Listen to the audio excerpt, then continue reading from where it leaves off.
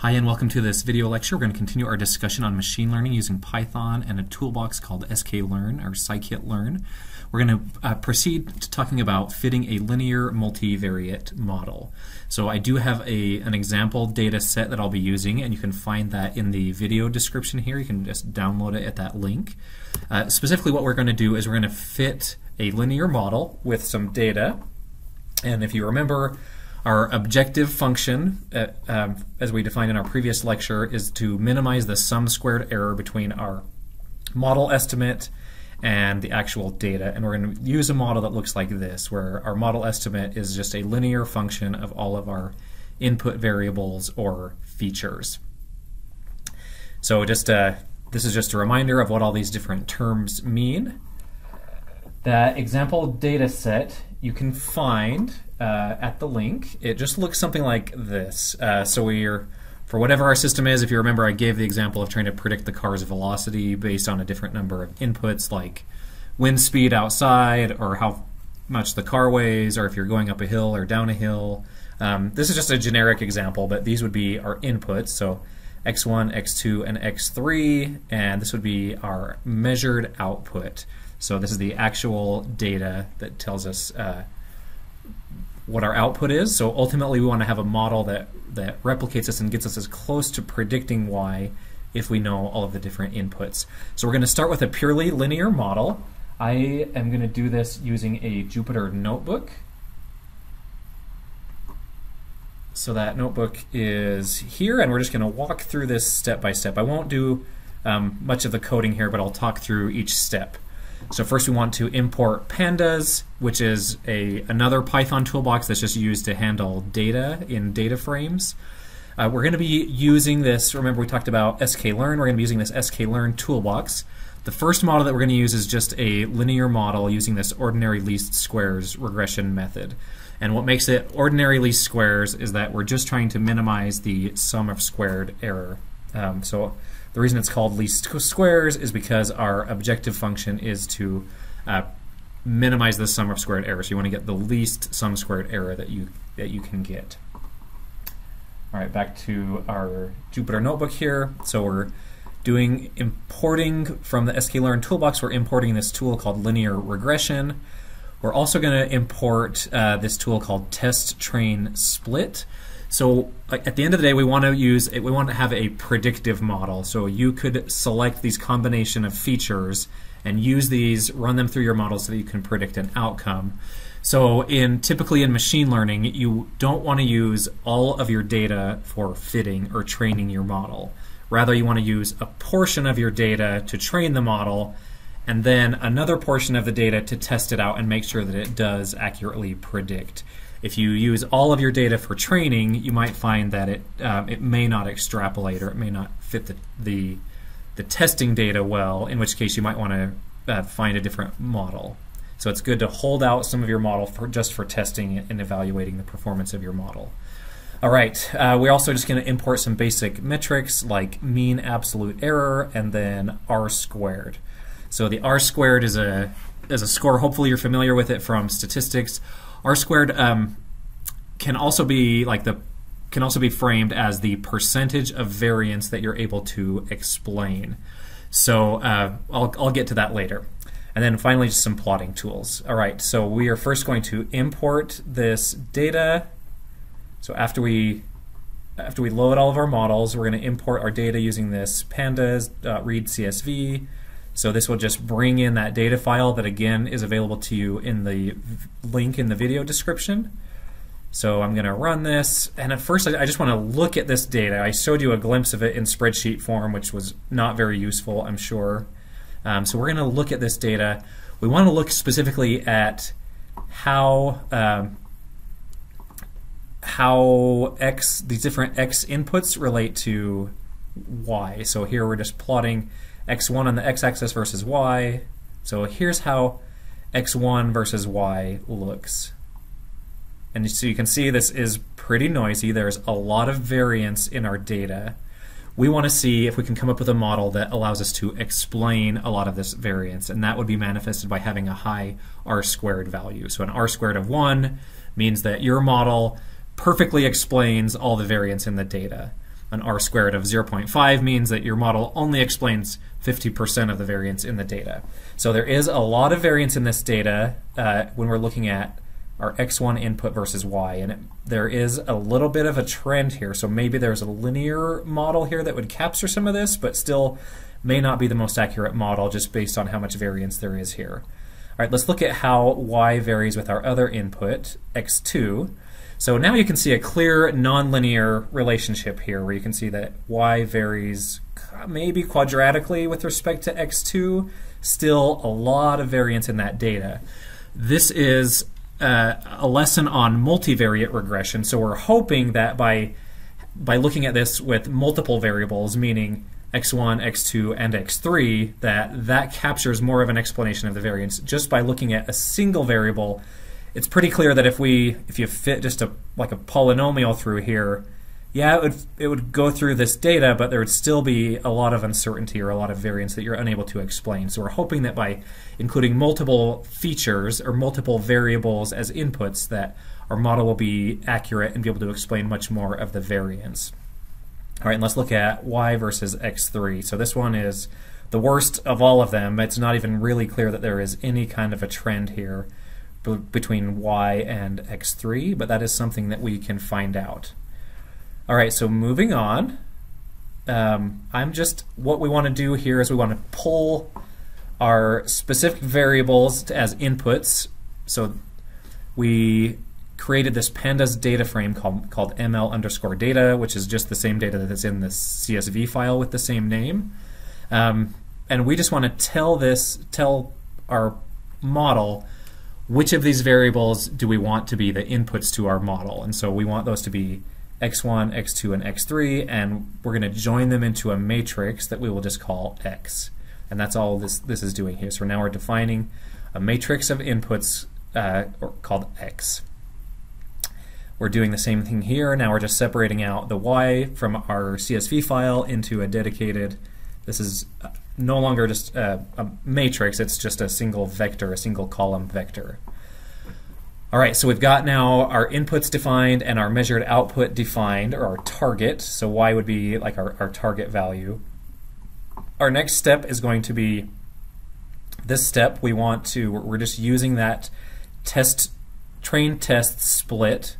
So this is the command we're using. We're saying take all this data and divide it up into 20% testing data and 80% training data. And so this function allows us to define, okay, which percentage of our inputs are for training and which are for testing. And it does the same thing with our measured output, or our target, which are for training and which are for testing. Okay, so then this command is using now that linear regression command from the SKLearn toolbox. And this is solving that optimization problem. It's finding the optimal set of parameters. Those are the W values.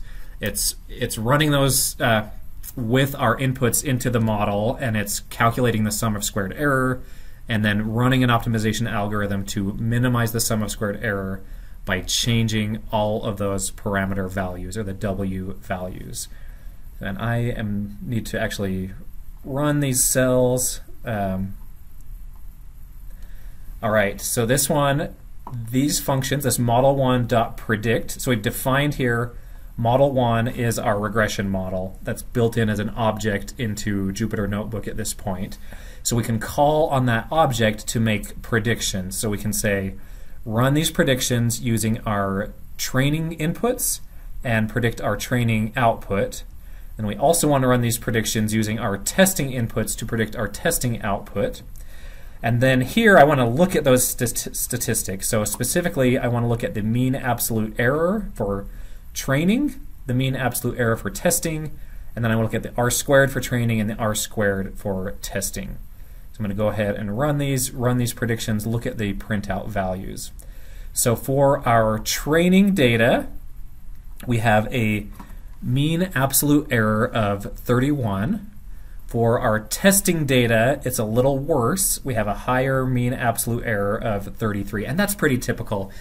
It's not always the case because there is some randomness to how you select the data, but it's not atypical that the model performs better on the training data and worse on the testing data, and that's because it's actually trained on the training data, but you still want your testing data performance metrics to be pretty good. If we look at the R-squared value, so we're getting about 0.49 for our training data. That is not particularly good. That means we're only explaining about 50% of the variance using this linear model. It gets even worse for our testing data. Again, it's not atypical for performance to get worse on testing data because this is data that was not used to do the training. It's purely extrapolating from your model. So we're getting an R-squared value only of about 38% here. So this isn't a very good model just from looking at the performance metrics. It's really good to be able to plot your data. So these next set of commands, I'm not going to go into detail here. Basically, the basic commands are we are plotting the data. We want to develop, this is what's called a parity plot, where we plot the actual data, the actual measured values or the targets on the x-axis, and then we plot the model predicted values on the y-axis. And typically you want to see a perfect 1-to-1 ratio. That would give you an R-squared of 1, meaning that your model perfectly explains all of the variance in the data. So we're going to do this separately for our training data. I'm going to label the training data with red dots, and then we're going to plot our testing data. Those will have blue dots. This is just stuff to make the plot a little prettier. This command in particular, I'm just going to have a black solid line that goes from, that spans the range of my data, and I'll explain a little bit more about this. So most of these other commands are just making the plot look a little bit prettier, so feel free to copy those if you would like. All right, when we look at the data, this is called a parity plot of our data. You can see, again, the actual value of y is here on the x-axis, and the model predicted version of y is on the y-axis. And this black line, this is the 45-degree line. This line, if all of our data points lined up perfectly on this line, that would mean we have a perfectly predictive model. So we kind of know that we had pretty poor R-squared values, and this sort of confirms, yeah, this isn't the greatest model. You can see, for example, the actual data shows here that our output was something like 270, but our model is predicting that it's more like 190 maybe. So that's really not great. That's a pretty high % error. So similarly, here our model predicts, for this data point, our model predicts maybe 120, and it's actually about 25. So there's still a lot of spread in this data. This linear model is not doing a very good job capturing all the variance or explaining all the variance that's in our data. So we want to iterate and see if we can find better features and a better model that allow us to fit some of this data. I also down here, I want to look, you can actually extract data from your model, so you can look at these, what the model coefficients are. So if you want to look, like, what does my model actually look like, I can just go type in model1.coef, and it has this underscore, and I want to print this. This is how you would print out to see, okay, what does my model actually look like? So my model would be, so the W value, W1 would be 9.53, so it's W1 multiplied by X1 plus W2 multiplied by X2 plus W3 multiplied by X3. And I can also print out separately the intercept, so that with this particular package you just need to do these separately. So my intercept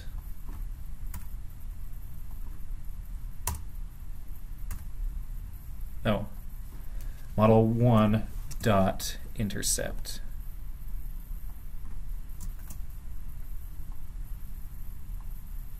Okay, so my intercept there is 53.3. So my actual model is y equals 53.3 plus 9.54 times x1 plus 2.56 times x2 plus 0.323 times x3. So I want to go back to these relationships here. So we did think that maybe there was a reasonably linear relationship between y and x1, and so we see that we get a larger coefficient there, and here I'm actually just going to plot these coefficients. So we see that we get a pretty large coefficient with respect to x1 because there is what looks like a pretty linear relationship between y and x1, and that is represented in our model. For x2, it looks like there is a nonlinear relationship here. And so while x2 does appear to be significant in our model, this linear feature doesn't really work all that well. So this w2 times x2 captures some of the variance, but not a lot of it. And then x3, if you remember, this relationship between y and x3 just looks messy, a whole lot of scatter there. There doesn't seem to be a really clear relationship there, and that is reflected in the fact that this coefficient is fairly insignificant. So stay tuned.